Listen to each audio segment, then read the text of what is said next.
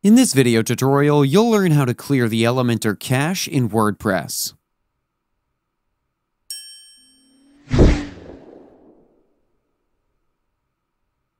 Elementor is a great plugin to use when you want to create attractive pages on your website. It gives a lot of customization options that make it easier to edit pages in WordPress compared to the default WordPress editors.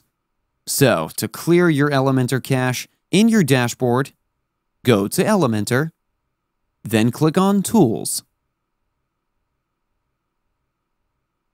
And in the General Settings, you have the Regenerate CSS and Data option here. Just click here to regenerate your CSS. If you need help clearing your WordPress cache, we have a video explaining how you can do that too. I'll link it in the description below, or you can also click on the eye icon on the top right corner of your screen to view the video.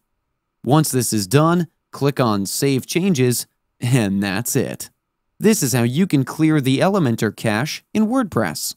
That's it for today's video. If you have any questions or comments, please leave them in the comments section below. And if you like this video, please click on the like button. If you're new to our channel, hit the subscribe button and tap the bell icon so that you don't miss any of our future videos. Thanks for watching. We'll see you with the next one.